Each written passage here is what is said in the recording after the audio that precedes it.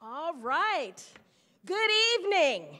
Good evening. Oh, we can do just a little bit better than that because we are live. Okay, good evening.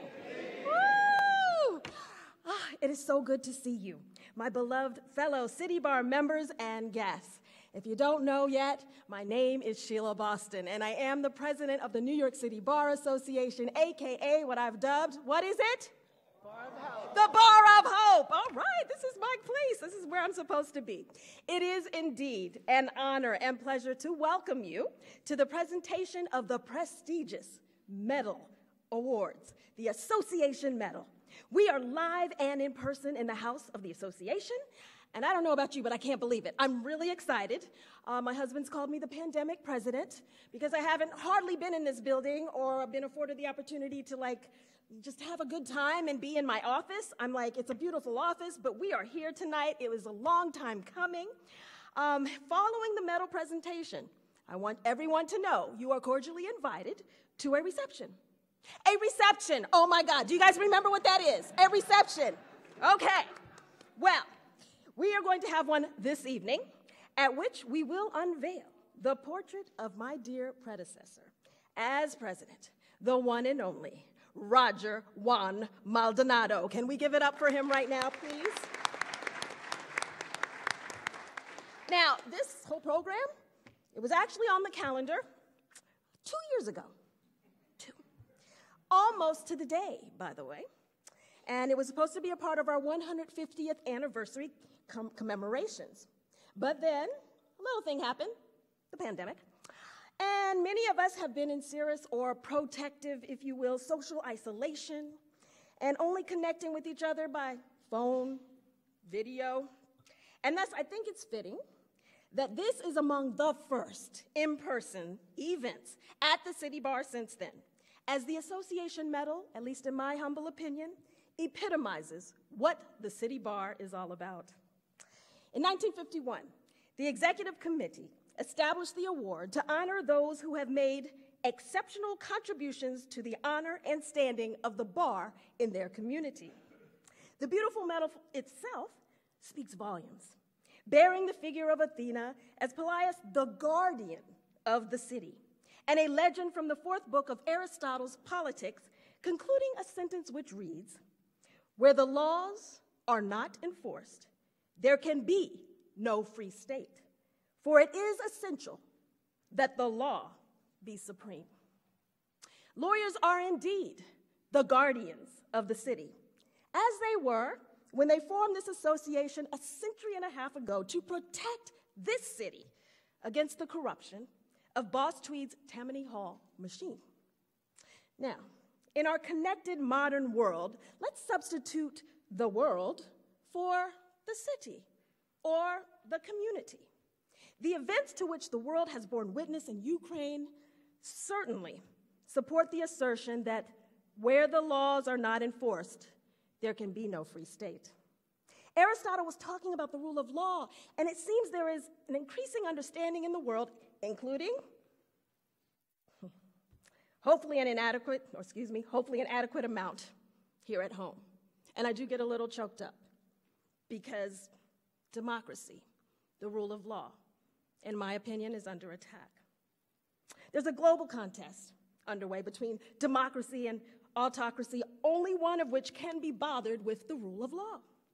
As many of you know, protection of the rule of law is near and dear to my heart, and it is one of the 6 pillars of the Bar of Hope. Those 6 pillars, in case you haven't heard it enough, over the past 2 years, have been COVID-19 recovery projects, criminal justice reform, diversity, equity, and inclusion, access to justice, mental health and wellness, and protection of the rule of law. Well, today, we are honoring 2 guardians of the city, Zachary Carter and Mary Jo White, stalwarts in our legal community, whose careers have fortified the rule of law and whose work has exemplified everything for which this association stands. In my capacity as president of this City Bar Association, as I meet with committee chairs and review the great work of their committees, I sense that their day-to-day work discussing issues, debating positions, putting out reports, statements, and amicus briefs proposing legislation, creating and presenting CLE programs, answering ethics hotline calls, and educating themselves on the important issues of the day has taken on a great urgency to match this arduous moment in which we now live.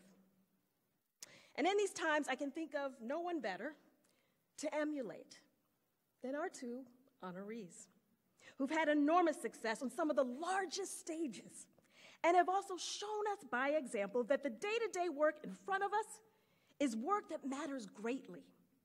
They've demonstrated that doing good work in the law fortifies the rule of law and inspires our colleagues and others to do the same. They've served as great examples of the fact that it is both a great blessing and a great responsibility to be a lawyer, and that there's no limit to what like-minded people can do together to be guardians of the rule of law and democracy. My own life mantra and motto is, to whom much is given, much is required. And our two association honorees for this evening have certainly and successfully taken on that challenge and responsibility, doing their part, trying to help us all have just a better world. And with that, with a reminder that at the conclusion of this proceedings, we will adjourn for a reception, and City Bar past President Maldonado's portrait unveiling, exciting. We want to join one another's company after all this time. I want to say it is indeed my pleasure and honor to introduce to some, present to others, someone whom I consider a friend and I just admire greatly. Please welcome the Honorable Kiyo Matsumoto, Chair of our Honors Committee, to present the association medals. Thank you.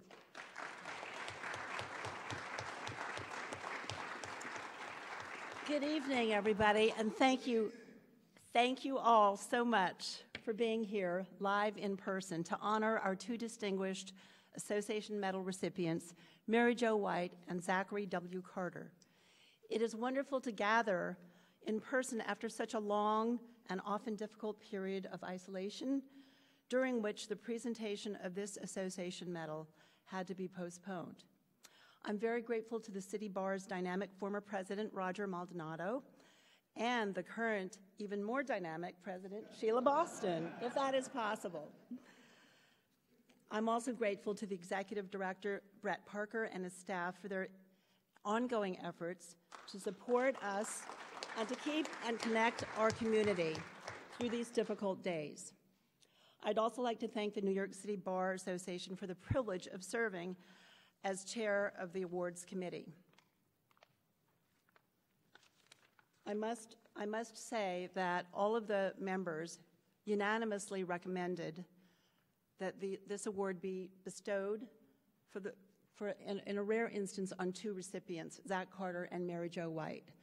We were so impressed by both of their backgrounds, their contributions, that we decided to promulgate two nominations, and we were fortunate that the board accepted this recommendation.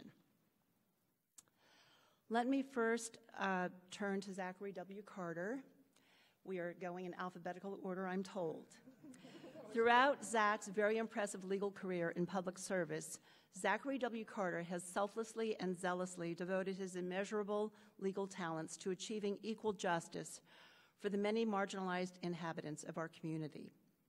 Zach's passionate pursuit of justice and visionary initiatives to improve the lives of our citizenry have inspired and motivated countless attorneys to serve the public.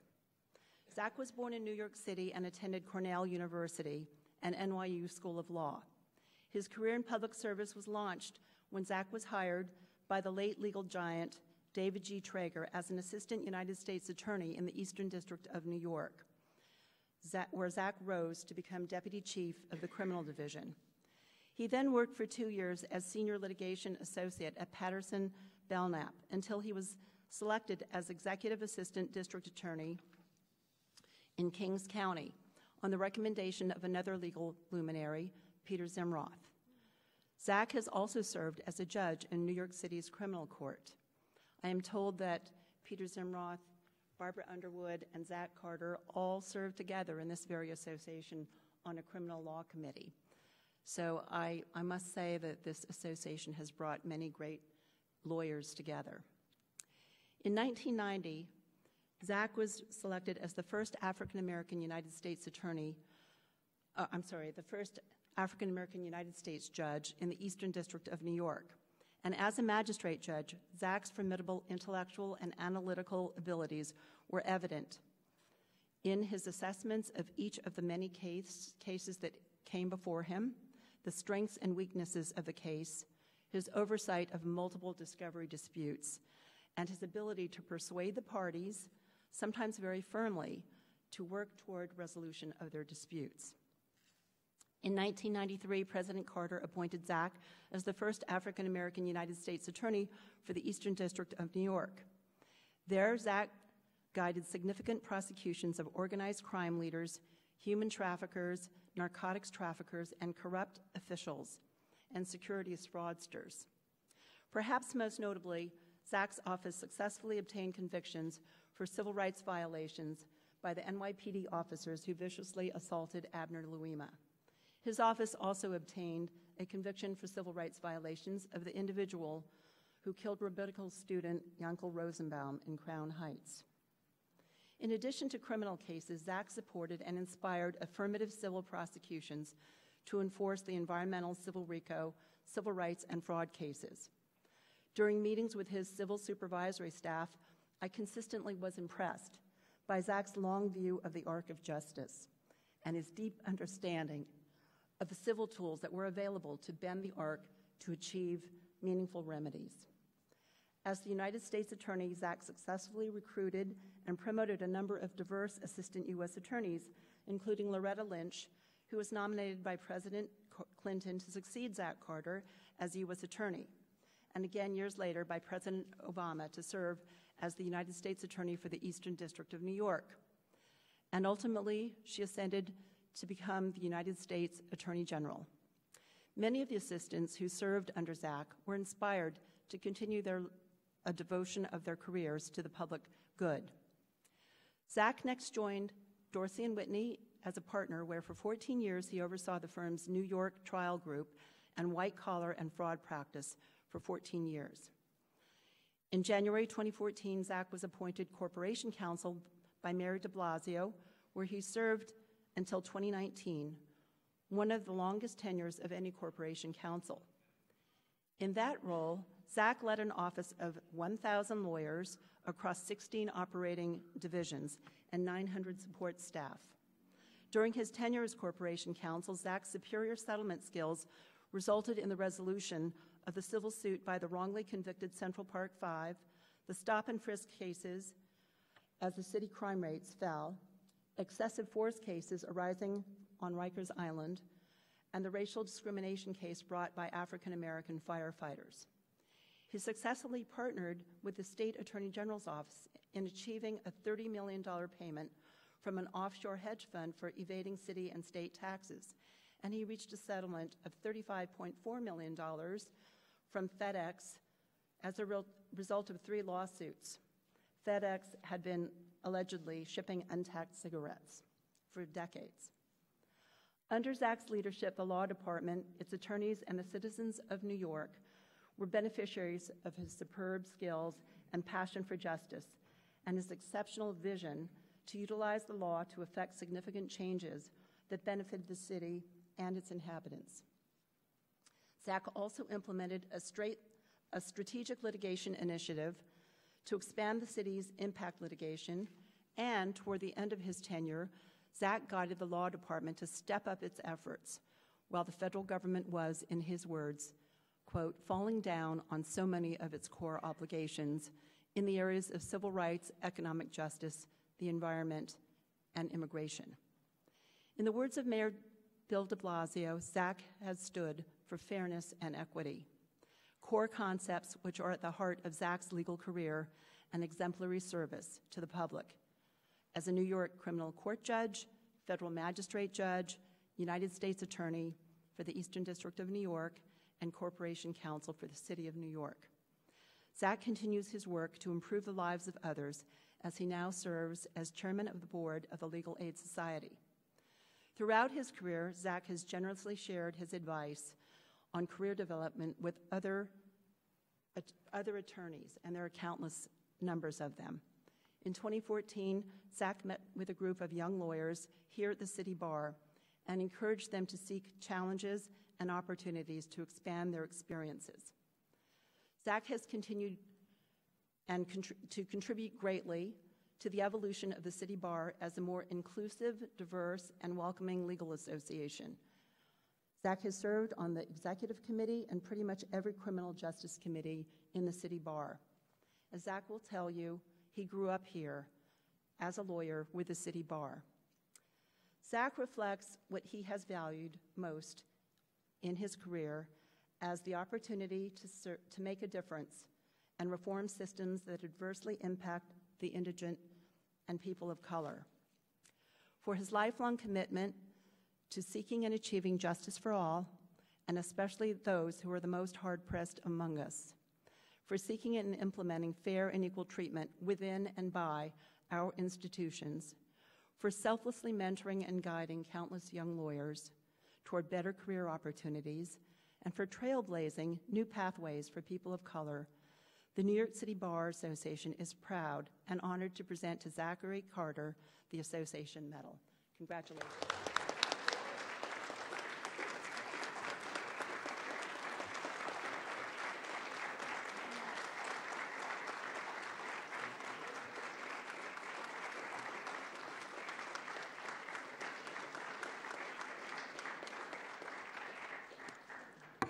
And now, I'd like to introduce Zachary Carter.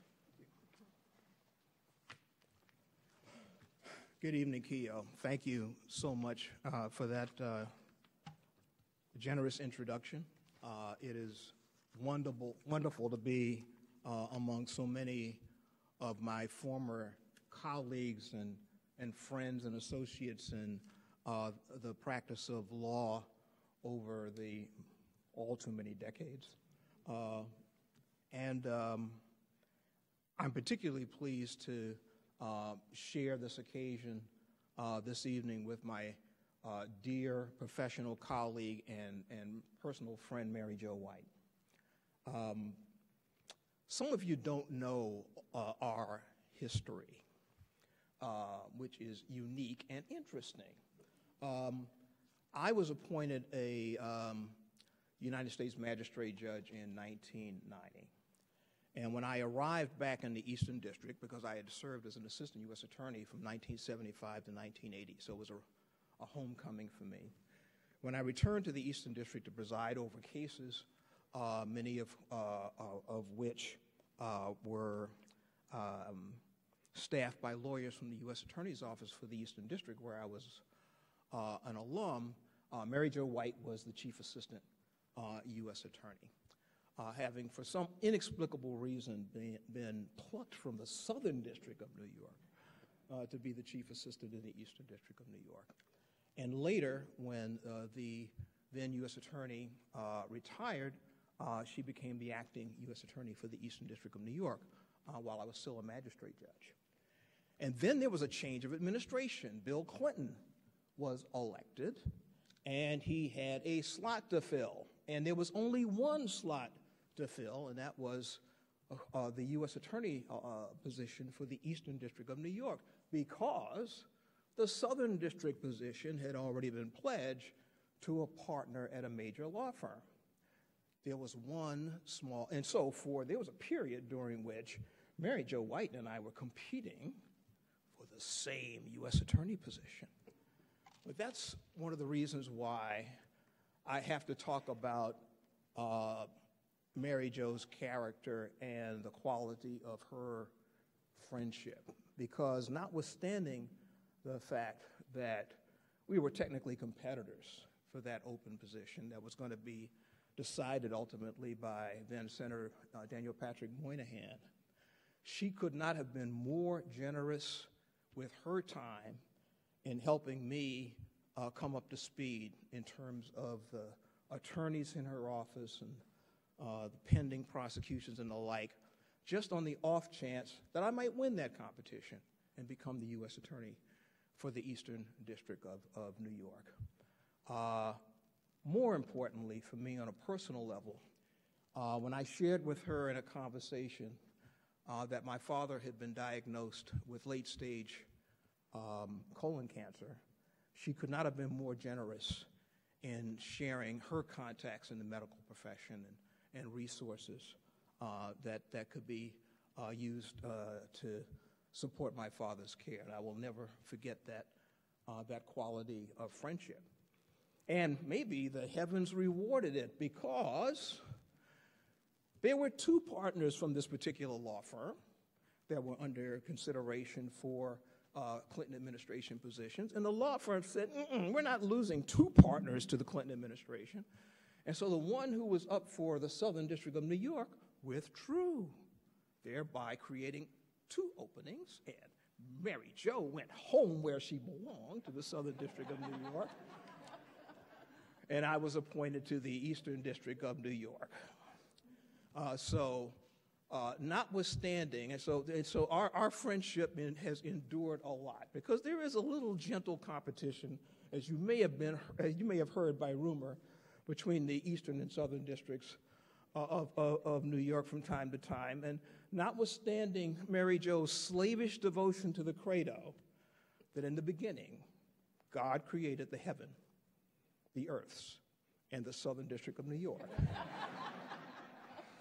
we remain good friends. So I want to thank Sheila for giving the speech that I thought about giving and decided not to. Thank you.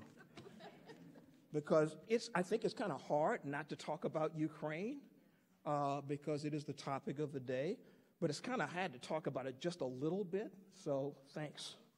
You covered it. I think you were right to talk about the role of this association as a guardian of the rule of law, and how important that is, and how there's a direct connection between what's happening in Ukraine and what happened on January 6th, and what could be happening in this country going forward. But what I wanted to talk about this evening kind of centers around one of my favorite metaphors. And one of the things I've often said is that as a trial lawyer, like most trial lawyers, I think that being a trial lawyer is being in the never-ending search for the perfect metaphor, because that's how trial lawyers communicate with juries, right? One of the problems as you start to advance in age, though, is that sometimes your favorite metaphors, they have a shelf life. Don't take this personally the wrong way, but thank God I see so much gray hair and baldness in this audience that my favorite metaphor I only have to explain to about 12 of you guys, right? So let me start there. And what is that favorite metaphor? It's based on one of my favorite TV commercials or commercial campaigns of all time, and that was E.F. Hutton. When E.F. Hutton talks, people listen. Got it? Right?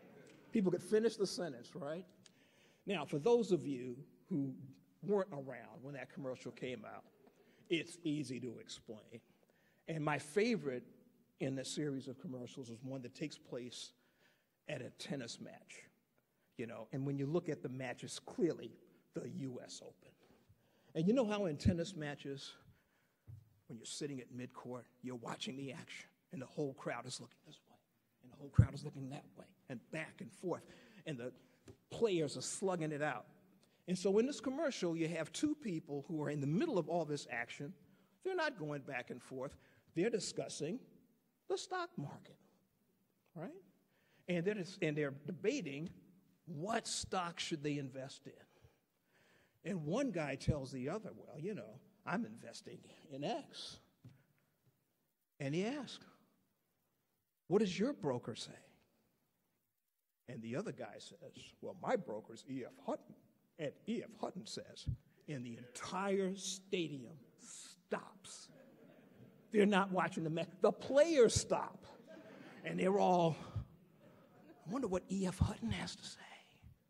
And hear the voiceover. When E.F. Hutton talks, people listen. Right? It has been my good fortune to be associated with a number of institutions over the years that have occupied what I call the E.F. Hutton position in their respective fields. And that is whether it's criminal justice or democracy issues, other areas of practice. People in the profession, people in the society at large want to know, what do they think about this? You know, I was on the board of directors of Vera Institute of Justice, which was known to be slavishly devoted to following the research and the data wherever it took them, without regard to ideology, political persuasion, without bias to the extent humanly possible. And people looked to them when controversial issues, hotly debated issues of criminal justice were raised. What does Vera think about this? And it was a pleasure to be on that board and to be associated with them. And later, I became a member of the John Jay College of Criminal Justice Board. And similarly, they've grown into that space, you know, where faculty from that institution are looked to for an objective, well-researched, well-thought-out, objective assessment of a controversial criminal justice issue. And it was my pleasure to be associated with them. And for years, I served on the Brennan Center board, and they occupied that space when it came to democracy issues, right? And particularly in voting. People leaned forward and said, what does Brennan have to say about that, right? And it was always my aspiration, as I had the privilege of leading law offices, particularly the U.S. Attorney's Office for the Eastern District of New York and Corporation Counsel's Office, that those offices could occupy a similar space, at least in the judgment of the judges who presided over litigation in the respective courts that heard their cases. I always wanted it to be the case that when an assistant U.S. attorney from the Eastern District of New York appeared in a case on behalf of the government of the United States, that the judge, after hearing all the back and forth, would say, what's the government have to say? What's the assistant U.S. attorney have to say? And I would always hope that there would be a thought bubble, like in a cartoon above their head, that said, frankly, of all my years on the bench, I have never heard an assistant U.S. attorney from the Eastern District intentionally steer me wrong on the facts or the law. I may not agree with them. They might turn out to be wrong, but not intentionally. Always in good faith, always well prepared. And I always hope that for my assistant U.S. attorneys, and I hope that as well for the Assistant Corporation Counsel that serve the city of New York in representing its interests. I have wanted that same thought bubble. And when there was a hotly contested issue, I would want that judge to say, when I turn to the Assistant Corporation Counsel, I expect to get a well-reasoned, researched position that I can rely on. You know, I wanted those lawyers to be in that E.F. Hutton position. When they spoke, the judges listened. But there's one more institution that I've had the pleasure to be involved with over the years that occupies that position. And that's the one we're sitting in right now. It is what was formerly, when I joined it, the Association of Bar of the City of New York, and now the New York City Bar Association. I joined and became active in the city bar at the urging of my principal mentor in the profession, David Traeger, who hired me, thinking way outside the box, right out of law school as an assistant U.S. attorney, and was a careful steward of my professional development even after I left the office. And it was his strong recommendation that I join the city bar and that I become active on one of its committees. And as Kiyo pointed out, I became a member of the Criminal Law Committee of the Bar Association. As happenstance would have it, the late Peter Zimroth was chair of that committee. Barbara Underwood was a member of the committee. I was a member of the committee. Bill Donino, one of our eventual colleagues, was a member of the committee. And as luck would have it, Peter Zimroth was also chair of the transition committee for the newly elected District Attorney Elizabeth Holtzman. And so the three of us on that committee became her executive staff at his urging. But that's not all I got from being a member of that committee. And that's not all that I learned about the important role of this association from being on that committee. It was the role of the committee process in shaping the development of law, not only in New York City and New York State, but throughout the nation. Because when this Bar Association issues a report on a substantive legal issue, given the amount of thought that's put into it, given the supervision of the report writing process, the quality control, when New York City Bar talks, people within the profession and outside listen. And one of the reasons why that's so, and one of the things I learned in that first assignment and in other assignments throughout the years on committees of the criminal bar, is that it was the one place where people were willing to take off their parochial institutional hats and advocate for a position that represented neutral justice for the greater good, not just for the institutions they represented, but for the system at large. I cannot tell you the number of times I've sat in committee meetings where someone who worked for an institutional litigant was involved in a conversation. Most typically, it was somebody who was, a public defender involved in a debate about a criminal justice issue, or a prosecutor involved in that dispute, or somebody else who had a parochial hat that they wore, who could advocate for a position that only favored their institution, but instead either said directly on the record, very often off the record, and sometimes with a wink and a nod, that while my institution would benefit from the association taking position X, the system would benefit from the city bar taking position Y, even though it's not necessarily the position that would favor the narrow parochial interest of my organization. And there's probably never been a time in our nation's history or in the city's history where it has been more important for the New York City Bar Association to play that role. It's my own personal pet peeve, but as I have to endure, as many of the rest of you do, data-free, fact-free demagoguery that attempts to establish a cause and effect relationship between locally enacted bail reform and a national uptick in violent crime. There's never been a more important time for an organization like the New York City Bar to give us the E.F. Hutton position, right? What do the facts show? What do the data show? What's the wisest course in law? And one of the reasons why this is so important, particularly in the area of criminal justice, is because political demagogues, and no one's immune from it, right? The temptation's there for everybody who holds office. So I don't want to be a self-righteous hypocrite. I think it afflicts lots of people, even well-intended folks. But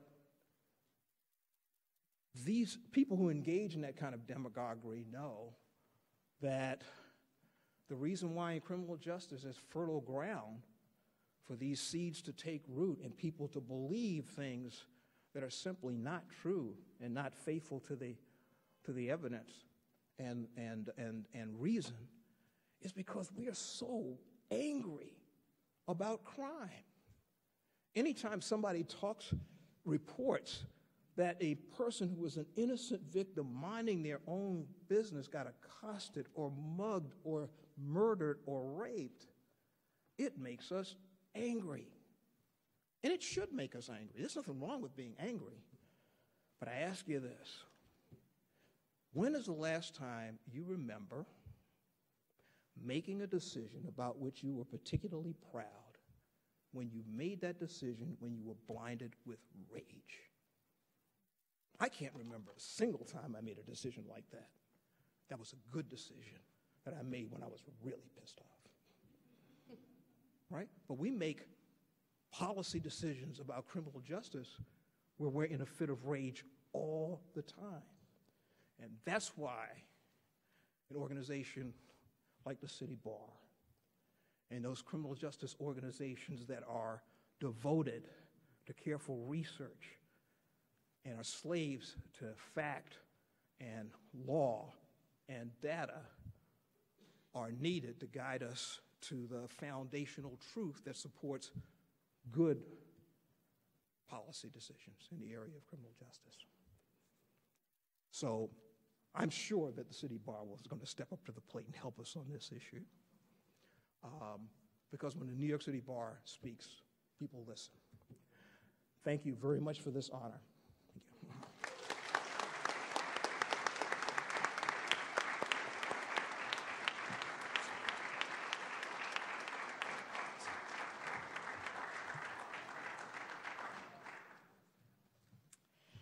Our next Association Medal recipient is one of the few among us whose first name, Mary Jo, prompts instant recognition because of her reputation as a superstar in the legal community. When the name Mary Jo is uttered, we instantly know that the subject is tonight's honoree, Mary Jo White. And how many among us have had multiple actresses play us in different accounts of the high-profile cases that she's supervised? Not many of us. Born in Kansas City, Missouri, Mary Jo White was raised in a family of lawyers in McLean, Virginia, and she received her bachelor's degree from the College of William and Mary. She earned her master's degree in psychology from the New School and reportedly caught the law bug when she sat in on a class taught by her husband, John White, at the New York University School of Law. Mary Jo enrolled at Columbia Law School and finished at the top of her class. Following 2 years as an associate at Debevoise in Plimpton, she was among the first wave of female lawyers to join the U.S. Attorney's Office in the Southern District. Just 2 years after her arrival, Mary Jo was leading the Southern District's Appellate Division for all criminal cases. One of Mary Jo's early mentors, Robert Fisk, described her as a tough and tenacious prosecutor and a point guard on the Southern District of New York basketball team, the Feds. So here we go with a little sports analogy. As a point guard on the Feds, Mary Jo developed skills on the basketball court that would serve her well as she led multiple offices in the court of law. As the acting U.S. Attorney for the Eastern District of New York, the United States Attorney for the Southern District of New York, the chair of the Securities and Exchange Commission, and as a law firm partner at Debevoise in Plimpton. As a point guard, Mary Jo learned that in the heat of a contest, whether on the basketball court or in the courtroom, she must be aware at all times where her teammates and adversaries are, anticipate their moves, and guide her team to implement strategies to achieve the best results, a win. Mary Jo next returned to Debevoise and made partner while defending white-collar and SEC enforcement matters. When Mary Jo was called to cross the Brooklyn Bridge and serve as Chief Assistant United States Attorney to Andrew J. Maloney, she heard the call and came in 1992. In 1992, Mary Jo White then was appointed acting United States Attorney for the Eastern District of New York, and Zach told you about their convoluted dance back and forth across the river. We were sorry to see Mary Jo leave the Eastern District, but we were thrilled to welcome Zach back home. As the acting U.S. Attorney and Chief Assistant in the Eastern District, Mary Jo supervised the development and successful prosecutions of the leaders of the Lucchese, Gambino, and Bonanno organized crime families, and civil prosecutions to dismantle their racketeering enterprises. She oversaw the murder and racketeering prosecution of the so-called Teflon Don, John Gotti, by her current partner and former Eastern District of New York judge, John Gleason. Under Mary Jo's inspirational leadership, the Eastern District obtained convictions in a number of political corruption, drug and gang cases, and succeeded in civil enforcement of environmental, anti-fraud, and RICO statutes. I recall that Mary Jo, frequently meeting with her supervisors, had at the ready a cola beverage close at hand. She reportedly sleeps little and guzzles a lot of cola. When she met with her assistants, she asked pertinent questions and provided guidance that reflected her in-depth understanding and careful analysis of all of the cases she supervised. In 1993, Mary Jo returned to Manhattan, where she was appointed by President Clinton as the first woman to serve as the United States Attorney in the 200-year history of the Southern District. During her tenure between 1993 and 2002, Mary Jo oversaw the prosecutions relating to the 1993 bombing of the World Trade Center, which resulted in 4 convictions. Her office successfully prosecuted Omar Abdel-Rahman for plotting to bomb the United Nations headquarters and other buildings in New York City and commercial aircraft over the Pacific Ocean. Mary Jo's office also secured the indictment of Osama bin Laden for his role in the 1998 bombings of the United States embassies in Kenya and Tanzania. As the first woman to serve as U.S. Attorney in the Southern District of New York, Mary Jo appointed the first woman to serve as the Deputy U.S. Attorney and other women to head the Civil Division, the Public Corruption Unit, and many other components of the office. Mary Jo was among the few assistant U.S. attorneys in the Southern District to ascend to the top position of United States Attorney, where she inspired her assistants to excel. Indeed, 7 U.S. attorneys who succeeded Mary Jo in the Southern District started as assistants under her leadership. In 2013, when President Obama nominated Mary Jo to be the 31st chair of the Securities and Exchange Commission, he famously advised that you don't want to mess with Mary Jo. And the U.S. Senate agreed by unanimously confirming her as chair. That year, Worth magazine listed Mary Jo as #1 on its list of the 100 most influential people in finance, the first woman to ever be so listed.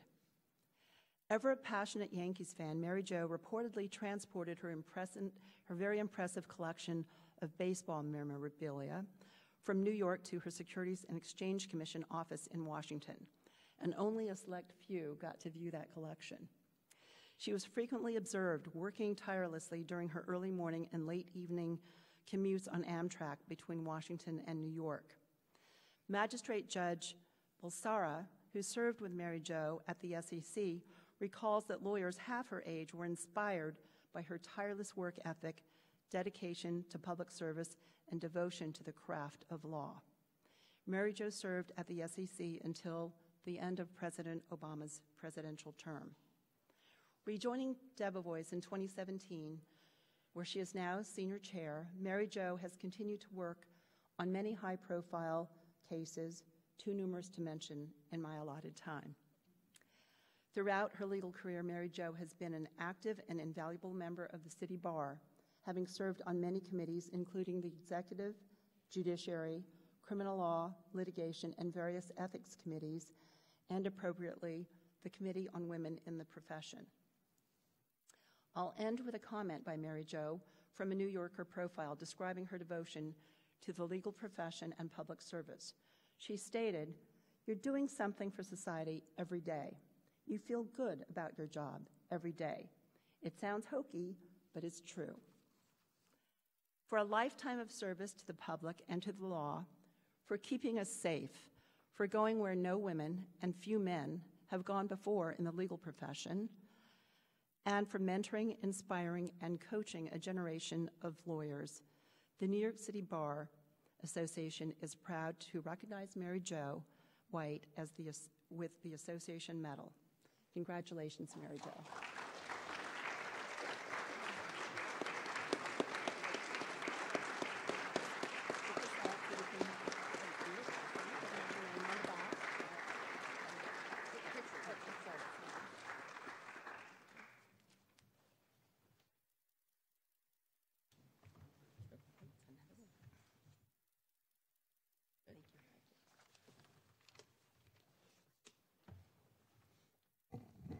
These microphones are low enough for me, which is good. Thank you very much, Judge Matsumoto. Frankly, formerly known to me as Kiyo. Yes, and still known to me as Kiyo. It's a special privilege, Kiyo, seriously, to receive this recognition from you. And Zach and I are both extraordinarily proud of you and everything that you have accomplished. And speaking of my colleague and friend, or former friend, Zach Carter, congratulations to you as you continue your many contributions to the bar. Zach is now the chairman of the Legal Aid Society. The only reason he told that story is because he actually won the battle. Did you notice that? But I will tell you, on those turf battles between the Southern and the Eastern District of New York, while I served as acting U.S. Attorney in the Eastern District of New York, but I had been nominated to be the U.S. Attorney in the Southern District of New York, those were settled in a heartbeat. They all went south, right, during that time period. But the other bit of news that I can bring to you tonight is that baseball is back. So I can sit down now, right? I mean, that's it. So, but seriously, it goes without saying that the Association Medal is one of the highest honors any lawyer can receive. The truly legendary prior recipients include at least 4 who actually mean a lot to me personally. Arthur Lyman was my partner buddy when I was a summer associate at Paul Weiss in 1974. Bob Fisk hired me in 1978 as an assistant U.S. attorney in the Southern District of New York. Francis Plimpton, a past president of the association, co-founded Debevoise and Plimpton, as you might guess. And Oscar Riebhausen, also a president of this association, was a former presiding partner at Debevoise and Plimpton, and a mentor to me. Debevoise is the firm where I've actually spent my entire career in private practice, making me a partner 3 times. You might ask how that happened, but it basically reflects both my attention of a 5-year-old, I think, and also the firm's and my shared high regard for public service. And let me say that I'm very grateful to all of my colleagues at Debevoise over the years, frankly, for who they are and how they practice law in the spirit of public service and with total dedication to excellence in serving our clients. I count among them 4 partners who have served as a president of this association. I've mentioned 2 already, Francis Plimpton and Oscar Riebhausen. They also include, most recently, John Kiernan and Barbara Robinson, Debevoise's first woman partner. I was the second. And the first woman to serve as the president of the New York City Bar, also known as the Bar of Hope. That's a great change there. Bruce Hames, my brilliant partner, is here tonight, and I'm thrilled to see him and others from Debevoise. From time to time, I've spoken at a couple of law school commencements, and I'm going to say the same thing tonight that I try to say there to the young lawyers. And when I emphasize the public service component of our profession, which I think is the core of all good lawyers, whether in the public sector or in the private sector. I also speak about the obligation of lawyers to look up from our busy day-to-day working lives to be good citizens and leaders in our community.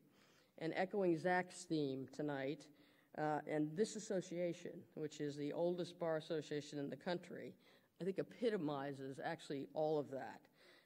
It works very hard to educate lawyers and keep them educated through the continuing legal education programs. It vets candidates for the judiciary. It studies and writes about the hardest legal issues, hardest ethical issues, and sometimes moral issues as well. It works tirelessly to provide affordable, quality legal services to all. And when it matters most, the association indeed does speak out and take a public stance, usually when the profession or the country or part of it have gone astray. A prime example is speaking out in 1970 against the Vietnam War under the leadership of Association President Francis Plimpton, and doing so again after 9/11 to oppose the vilification and attempts to disqualify lawyers for high-level public service jobs. Why? Because they had represented unpopular clients, the Guantanamo detainees suspected of involvement in some way in the terrorist attacks of 9/11. And more recently, in 2020, following the killing of George Floyd, President Sheila spoke out eloquently and powerfully, invoking the remarks by Dr. Martin Luther King in 1965 in this very association. And she said, "Those of us in the legal profession must rise up and lend our intellect, talent, creativity, and problem-solving skills to solve the systemic and chronic injustice in our nation." So E.F. Hutton, listen to that. Thank you for saying it. Thank you for saying it. These were extraordinarily important stands to take to assert the moral compass of our profession, to use the association's considerable influence for good, and to embrace the public service leadership role we all need to embrace at different times in our career. You know, I was admitted to the bar, and Kiyo was nice enough not to give the year, but in 1975, and who's counting, but that's 47 years ago. And the profession really has been very, very good to me. I still practice 24/7 at Debevoise. I got to serve as the U.S. Attorney for the Southern District of New York and the acting U.S. Attorney, nearly the U.S. Attorney for the Eastern District of New York, as well as chair of the Securities and Exchange Commission.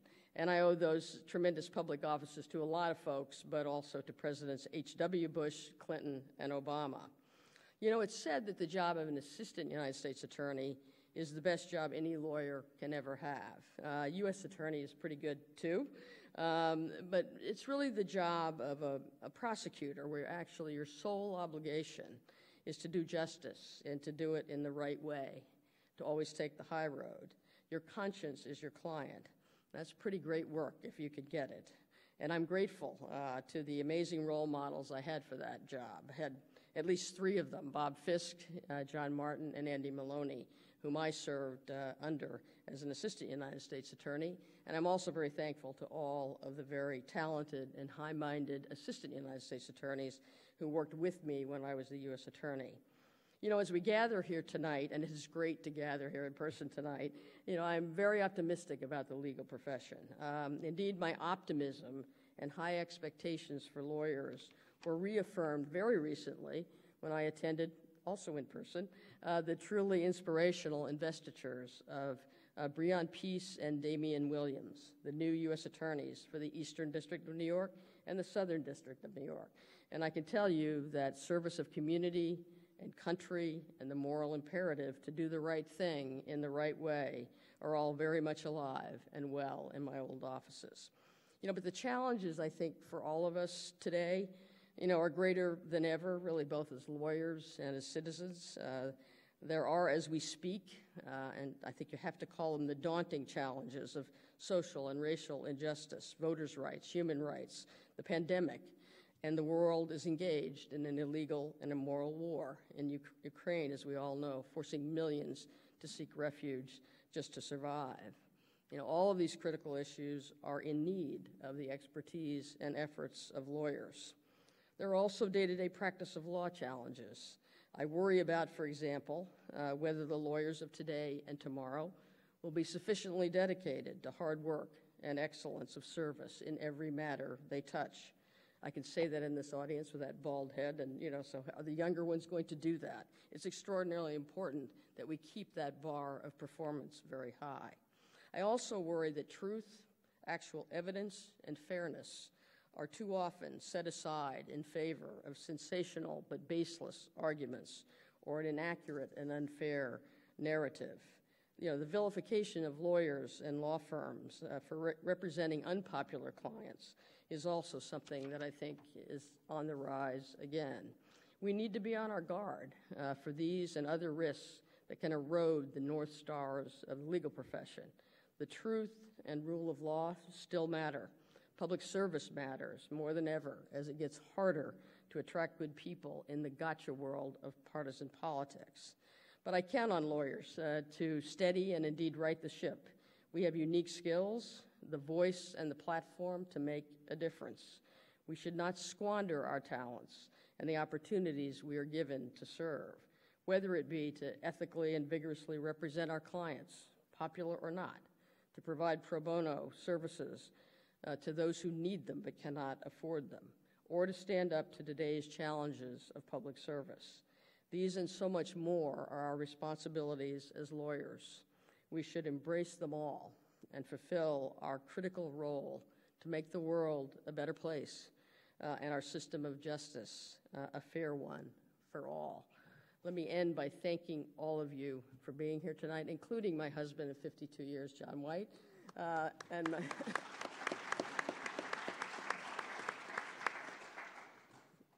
you're applauding me now, not him, I hope. You know, that's another speech. And my friend of 42 years, Barbara Jones, who's in the audience. We give her a hand as well. Thank you. Thank you very much for this honor. Thank you. Thank you.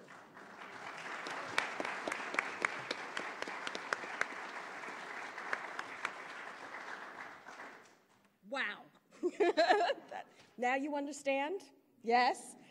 Can we just one more time stand on our feet and give a true, great round of applause, Mary Jo White and Zachary Carter.